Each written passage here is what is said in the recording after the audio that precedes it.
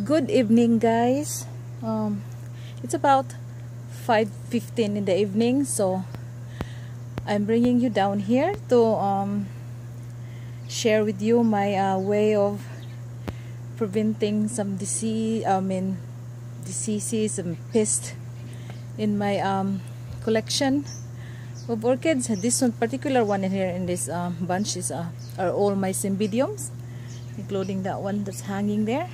Yeah, and the one that I have here, what I have here is solution of the neem oil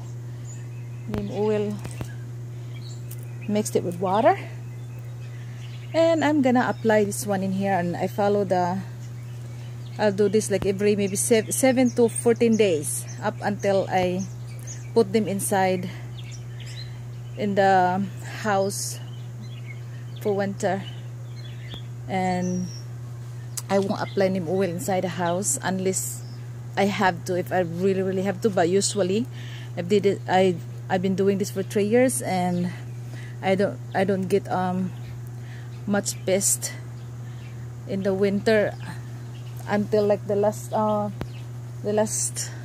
week of the last week of winter, like early spring. Then the one that it started to get warm up again, then the pest started showing up like mealybugs, and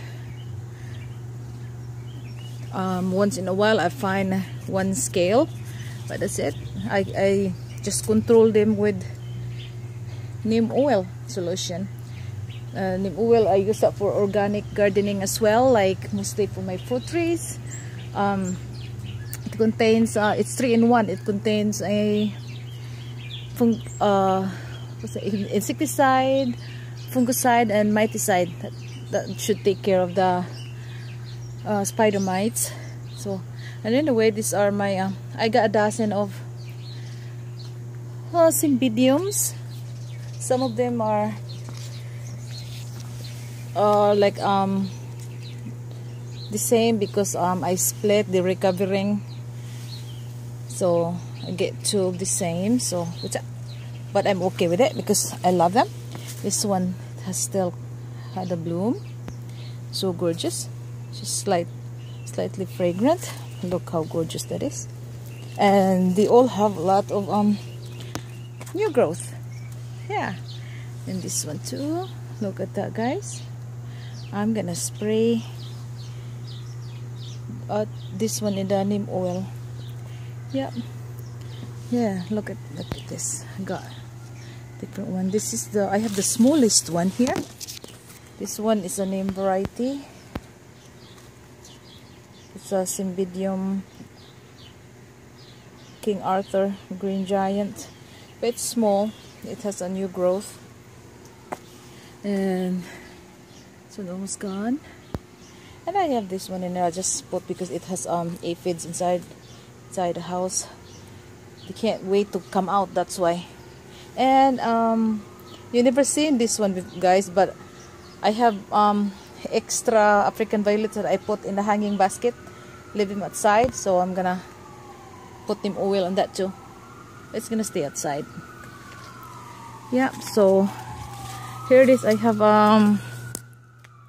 this one is 3-gallon one, so I just keep shaking it so that the oil would get mixed up really well with the water. Yeah, and I already pumped it. Hang on. Sorry, guys. So hang on, I'll show you.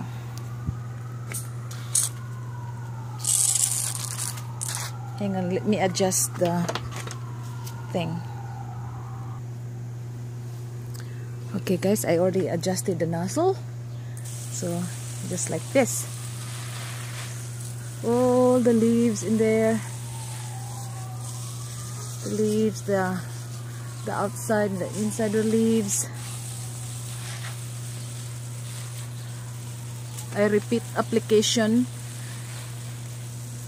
in usually it says in the label like 7 to 14 days, but I usually do 14 days or more because I choose to apply the solution when there are no prediction of rain within 3 or 4 days. Yeah, because I don't want to waste money. Like, I just want to all these leaves soak all the oil in there. Yeah. Basically just like this, guys. Yeah, I do this in my citrus because citrus is very prone to scale, and the flowers, like if you have infested in the flowers, just do like that. But my flowers are clean, no bugs in my flowers, so I do that one. The one that,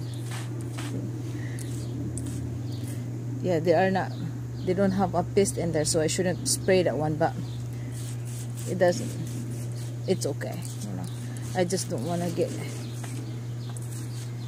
in trouble with the pest. So I'm gonna pause this video and move to other location, you know, because the thing is quite heavy.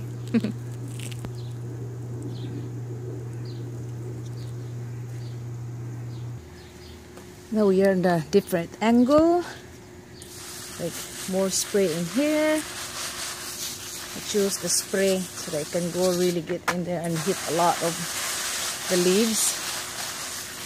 And if I'm not holding the camera as well, I will like turn them around. You get the idea. Yeah. And this for the little guy, turn around. And the African violets, this African violets, there's another different one there. The different variety. I will put that in the hanging basket, and I will leave this outside. Don't worry, guys, I have plenty of copy of this one, so I want to try what they're gonna do in the hanging basket this year. I got 3 hanging one in there so far, and this would be the 4th. So this is my butterfly gloxinia. I started from cuttings. The aphids love them. Later on I'm gonna go flip this other side. Yeah, good, guys. It's actually fun. Looks like it's been raining last night.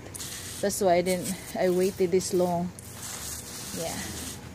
I'm gonna do this with my citrus as well. You know. Yeah. I'll do this. This is what I do with my orchids when they're outside. The ones in the inside, they don't have all those bugs. So I refrain from doing this to them. But if they have bug, I will put them outside and do the same procedure. Yeah.